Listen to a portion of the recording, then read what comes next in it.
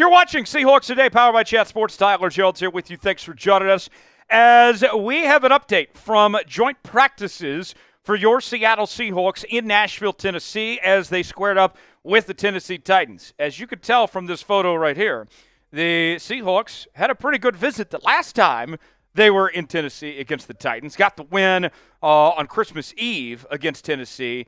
Now, let's see how they stack up as both teams have brand new head coaches. Brian Callahan in Tennessee, Mike McDonald in Seattle. We will tell you everything we've learned from joint practices so far coming up in just a bit. Speaking of, with this being joint practices, I thought this was more than fitting to do this today. If you're excited about the Seahawks actually doing joint practices for the first time in my lifetime, more on that in just a second, spam 420 in the chat. I felt like this was only right to do. If you love the idea of joint practices and the Seahawks taking part in this finally for the first time in a long time, spam 420 in the chat. We'll get started with today's show.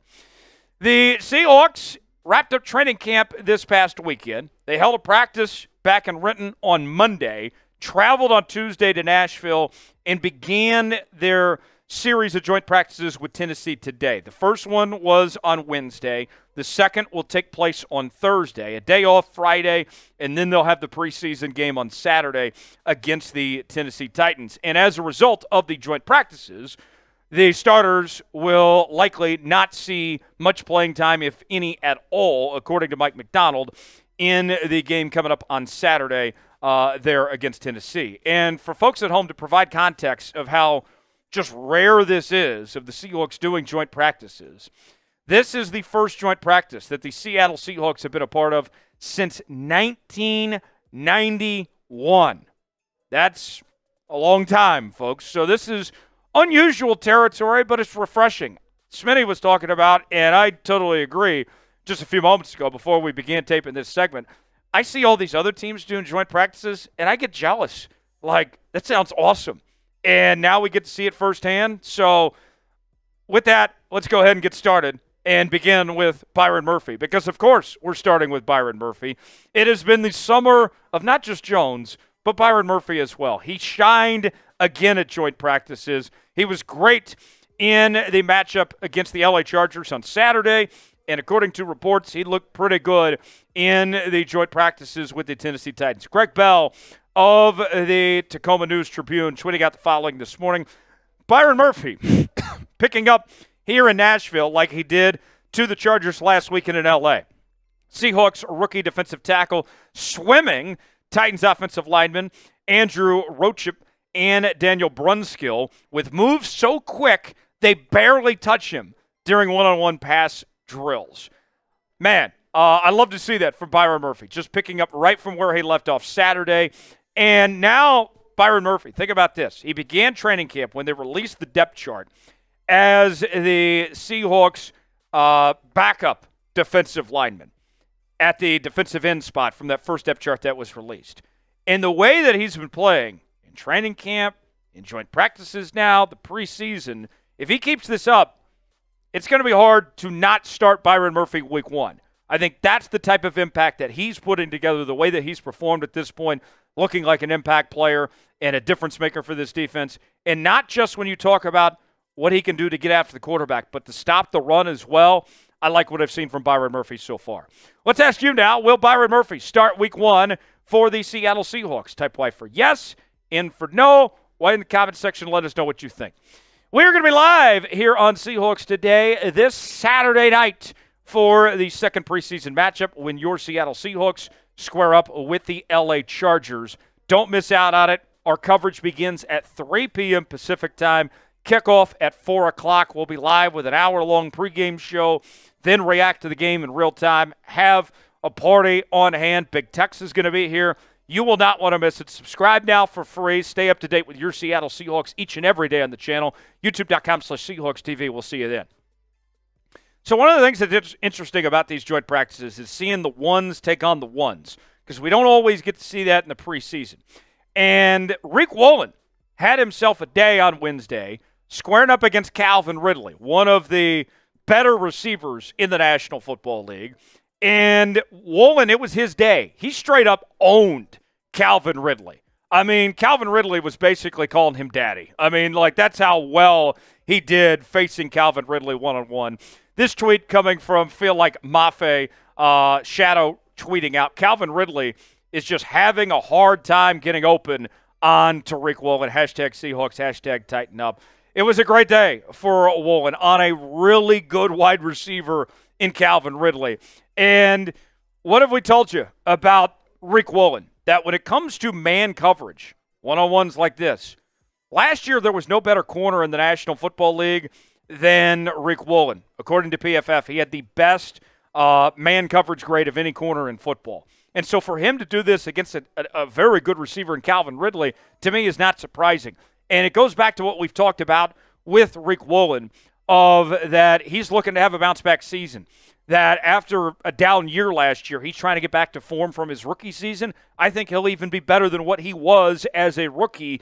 And the tackling, which was an issue last year, that's something he's worked on. He's put an emphasis of improving, and Mike McDowell's been after him about it. I think you're going to like the results from Riq Woolen, or from Riq Woolen here in 2024. Do you believe in Riq Woolen? Are you all in on what he could potentially do for this Seahawks team this year? Type B for believe, D for don't. Weigh in, let us know. Number 3 on our joint practice takeaways, Jamal Adams, former member of the Seattle Seahawks, was squaring up with this Seahawks team. Also Quandre Diggs, of course, former member of the Seahawks, both in Tennessee now. And Jamal Adams was a little fired up, and things got chippy a bit going up against his former teammates. And here's some of the reports that went out on what Jamal Adams was exactly doing there. This tweet says the following: "It's just like we expected. Former Seahawks and current Titans player Jamal Adams stoking the flames, yelling, 'You ain't ready,' to the entire Seattle sideline."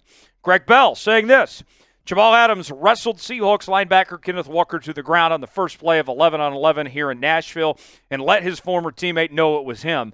Then he didn't play much after that. Hasn't practiced much so far at Titans camp, which, what I'm told, has been generally soreness." Imagine that. And then our friend Bob says the following: "No fights yet, but more than a little talking from Jamal Adams. He led a charge off the bench to celebrate at midfield when a Titans gunner beat a blocker to get in position to blow up the returner there." Look, typical Jamal Adams, right? All talk and no action. This guy does a lot of yapping, but the results aren't there.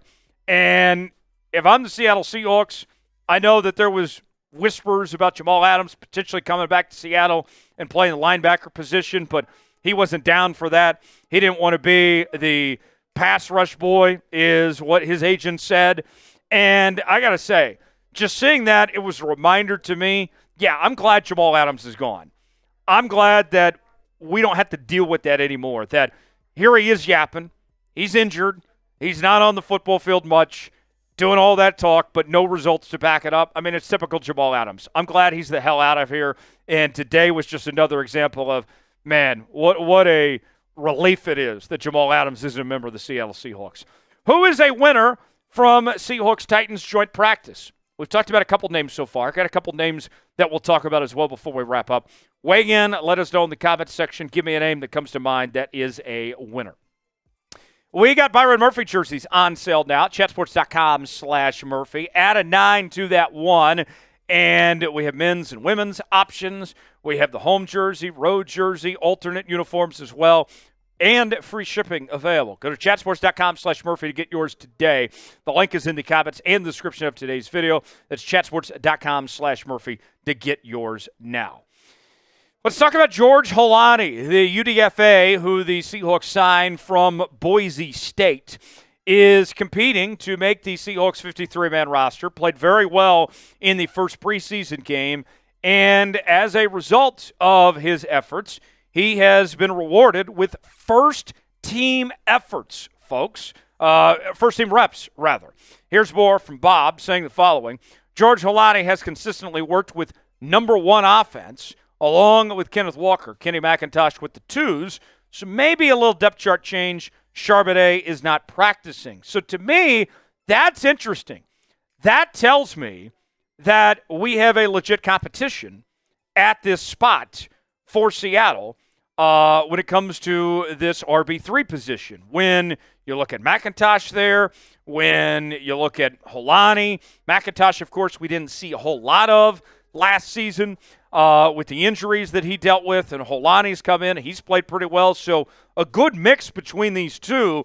And, who knows? We don't know for certain if the Seahawks are going to carry 3 or 4 running backs on this roster, but at the very least, you have legit depth. You have competition for this role.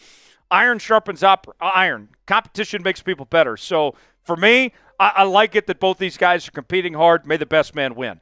What's your confidence level in these Seahawks running backs? Scale it for me 1 through 10. How you feeling about this group? Weigh in and let us know. Last on this list, let's talk about Devon Witherspoon. And as much as we've talked about Devon Witherspoon this offseason, as good as he's been, today was not Devon Witherspoon's best performance. He struggled a bit. Sam Phelan, who covers the Titans, had this to say. Seahawks cornerback Devon Witherspoon saying, "I'm trash, man," repeatedly after getting beat by Titans wide receiver Kearius Jackson in one-on-ones. Look, sometimes it's your day. Sometimes it's not your day, and that's fine. Devon Witherspoon had one bad practice, and it happened to be in these joint practices. Personally, I'm not worried about Devon Witherspoon having one down day because we know that Devon Witherspoon's going to be good, that he's going to have a big season, he's going to turn things around. So I'm not overly concerned. It's human nature. He'll be fine. Folks, thanks for joining us here on this edition of Seattle Seahawks Today with the latest from Seahawks-Titans joint practices. If you made it to the end of today's video, that means you're a real one. And by the way, before we sign off on this one, Smitty, go to me full screen real quick. For those of you wondering, since you made it to the end of today's video, you may be asking, what's with this shirt? Well, I had to salute my guy, Dale Earnhardt. Raise hail, praise Dale. This is a Dale Senior Classic. Damn, I'm good. I'm feeling good. Seahawks are feeling good. Hope you're having a good day, and we'll see you next time here on Seahawks Today.